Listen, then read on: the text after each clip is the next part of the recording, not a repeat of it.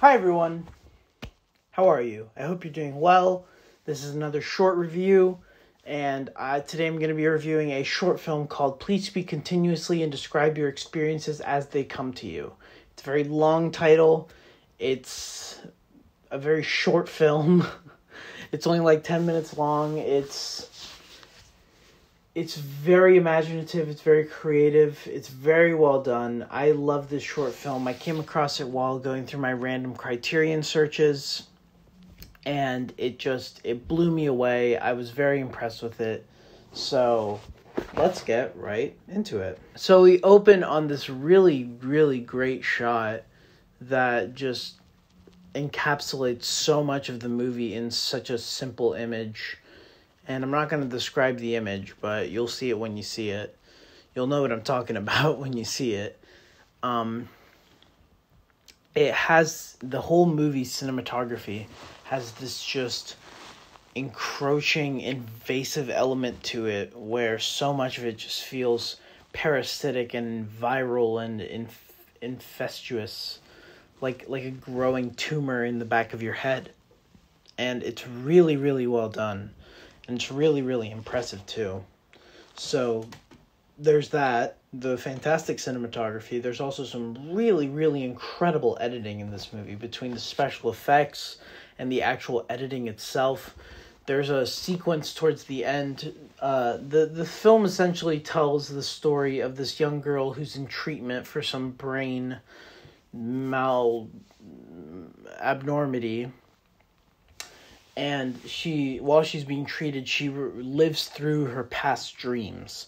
And there's a sequence towards the third dream that's so well edited and so well done that it's very artistic and it's trying a little hard to be, but the editing itself is extremely well done, extremely good. And it adds this element of sort of pressure that's being built around the whole film. The soundscape of the film is nearly non-existent, but that is a plus because it adds a lot of tension to the film. It adds a lot of pressure. It adds a lot of that fire underneath the film that really gets things cooking. And it is very, very meaningful. It's very purposeful. And it's just extremely well done, extremely well crafted. It's a very well crafted film more than anything else.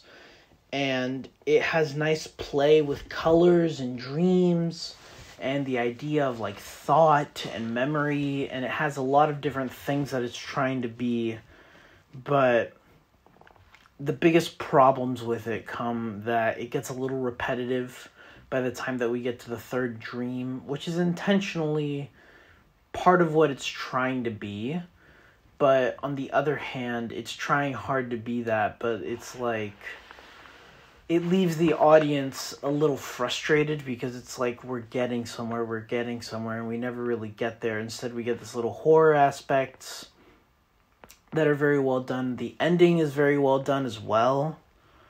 Although there are some weak parts to it. I didn't really understand it the first time that I saw it, but by the time I saw it the second time, I really enjoyed it. But it has these awe-striking visuals and these very, very creepy horror elements to it that worked very, very well. And the biggest problem with it, like I mentioned, is that it's repetitive and that it's also a little bit cheesy. Like, there are some parts of it that's trying way too hard to be like an artsy-fartsy student film, and it gets a little pretentious, it gets a little stuck up its own ass, and that's when the movie is at its worst. But when it's at its best, it's a truly artistic, truly well-done horror short. But unfortunately, it has those moments where you feel like, okay, get on with it. We know you can make a movie. Now just tell us a good story. You know what I mean? So those are essentially it. That's all my thoughts on this film.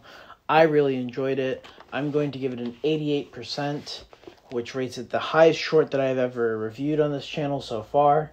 So thank you all so much for coming. Thank you all so much for watching, and I'll see you next time. Bye-bye.